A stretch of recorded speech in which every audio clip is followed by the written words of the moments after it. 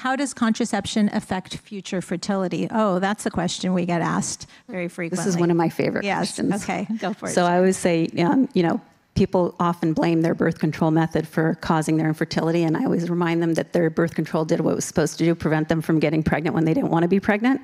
But the problem is obviously their ovaries aged in the meantime. So it's not the birth control's fault that you're infertile now. It did its job, but now you're older.